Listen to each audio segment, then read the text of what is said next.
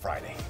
Yes. That means it's time for Trending with Tracy. Hey, Trace. Good morning. All about the reality TV today. Yes, lots of reality, lots of scandal, lots of just weird stuff. It's reality TV. We've been talking about the Chrisleys all week. I love them. They're a crazy, crazy family, and it's kind of why we do. But listen to this. Now, Chrisley apparently does not know best about his finances, about taxes, about, you know, his family now, because oldest daughter Lindsay is saying that Dad, Todd, and brother Chase were trying to blackmail her with her own sex tape.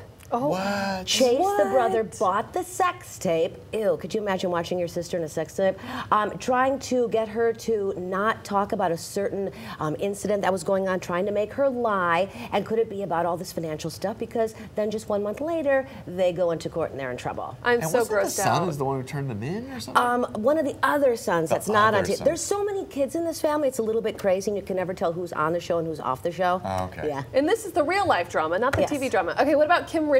A breakdown? Bless her heart. She is on The Real Housewives of Beverly Hills. We all love Kim. She's just fantastic. But she goes back and forth with struggling with alcohol and drug abuse. Well, she apparently had a breakdown recently and was admitted to a Los Angeles hospital. And suddenly she disappeared. Her family thinks she just Ubered away.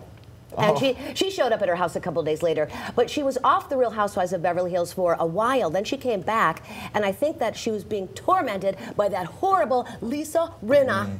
And that is what made her have that breakdown. Lisa is horrible. That video, the Dr. Phil looked like he was tormenting her right there. But her face was barely moving during the breakdown. Did you notice? That's Beverly Hills for I you. asked Tracy, too, is Lisa a mean girl in real life or just on the show? She said maybe both. I think both. Definitely both. All right. Thank you so much, Tracy, of course.